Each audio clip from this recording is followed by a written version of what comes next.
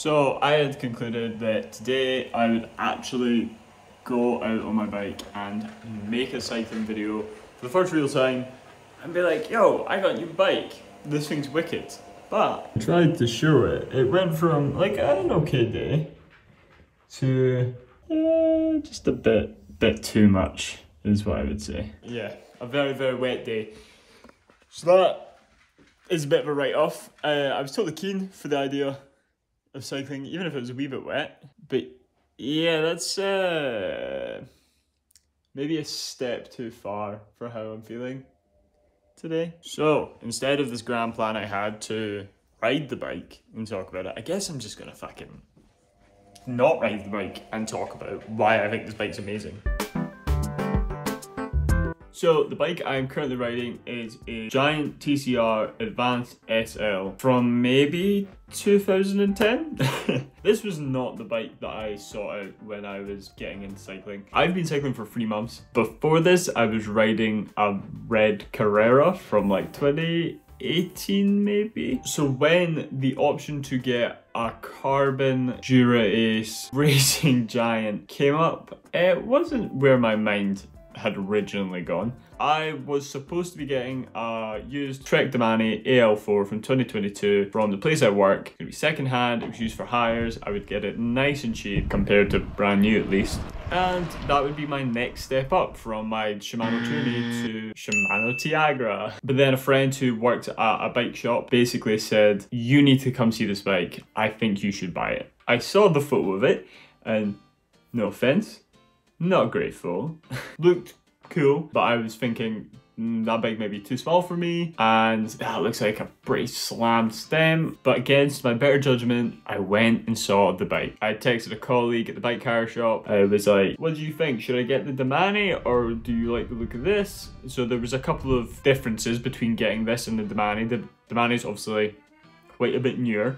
However, it's aluminium, Tiagra. Granted, the older bike had Dura Ace, but obviously Tiagra, trickle down mechanics and stuff like that meant that it was still a good group set. It had hydraulic brakes, wasn't slammed. It was a bit more of a comfier feel. The Giant had Dura Ace, and as my colleague put it, Dura Ace was bling, but bling wears out, and then you have to replace the bling. But I saw it had rim brakes, it was cool as fuck, and it was about £400 cheaper than buying the Domane. I managed to get this bike for £600. Whether that was a bargain or whether that was me getting ripped off, I don't know. And at this point, I don't think I care either.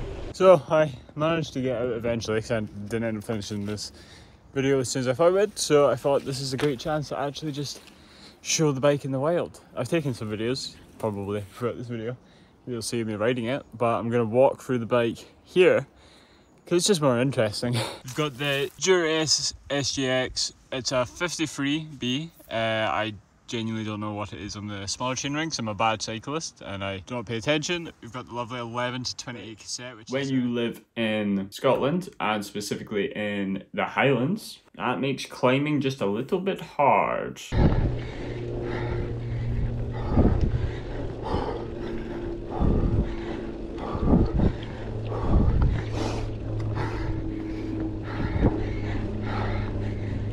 I don't get how much Boyer enjoys this shit, man. As my colleague put it, either get a bigger cassette or you just get stronger legs. Pretty much every ride I have to go on within the first couple kilometers, there is big steep climbs. So I'm just accepting that I need to get bigger legs. I think it's 7900. It's got the wonderful Mark Cavendish Vibe Sprint Pro, because it's exactly what I need. I am definitely a sprinter. Very of its time, probably my least favourite part of the bike. I just think it looks a bit obnoxious, and for how sleek I feel the rest of the bike looks, it's not really my style. But it was expensive when it was bought, it's carbon, it does the job. There's probably things I should focus on buying first instead of aesthetically wanting to replace a stem. Probably the best part about this entire bike is the Rov Vigor SL wheels. Oh my fucking god. These wheels spin, man. I've always heard about people saying about how wheels and tyres make the biggest difference when you're cycling. Obviously going from the Carrera to the Domane. The Domane had slightly nicer wheels, but again, they weren't like amazing. Riding these actually makes me feel fast. Like, I understand it now. The distinct lack of spokes makes me look like I know what I'm doing. Or maybe it makes me look like I don't know what I'm doing and I've got all the gear and no idea. Anyway, I quite like it. The wheels spin forever. It's one of those ones where I will be in my kitchen and I'll spin the wheel. I will go and get something, go back to the living room, then come back into the kitchen and it's still spinning. So that's always nice. The Carrera I was riding was rim brake already as well. And while I had been riding the Domane a wee bit testing it out and had experienced hydraulics, it wasn't a big make or break for me. I hadn't spent too long on it to then convince me into only wanting hydraulic. Throwing it back a wee bit with a Garmin Edge 200 that I got for free from my brother. And probably one of the nicest parts of the bike again is the Cellitalia. Titanium, seat rails, gel Superflow. This thing is fucking comfy. My tush has never felt so good on a bike, to be honest. She's got the wonderful Dura Ace something pedals. This bike was a proper jump into shoes. Before that, I was using old mountain bike cleats.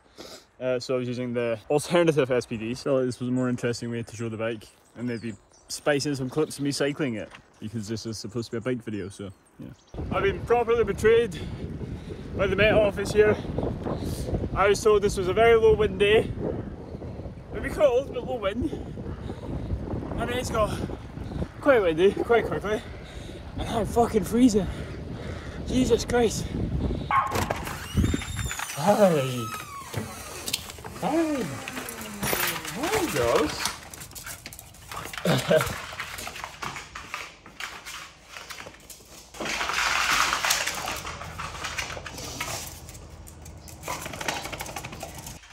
I definitely overestimated or underestimated how cold it would be. Very cold. Following that, Jesus Christ. It was fun. It was nice to be back on the bike again after a week and a bit, but my god, that was cold and I truly underestimated. I got 2 layers on. It wasn't enough. It wasn't enough.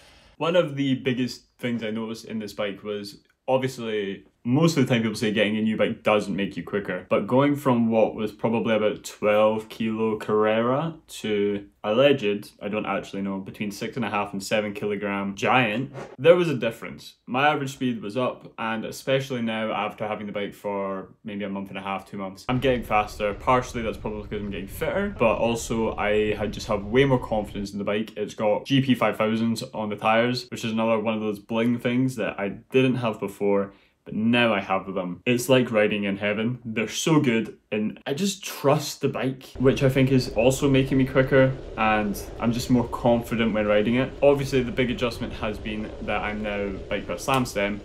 My seat post is high. It's been an adjustment on the body, but rather fortunately, the bike was 100% the size that I was going for. I originally was looking at 58, then I tried out 56 and went, ooh, maybe this was for me. This bike turned up and I just decided I can always make a bike bigger. I can't necessarily make a bike smaller.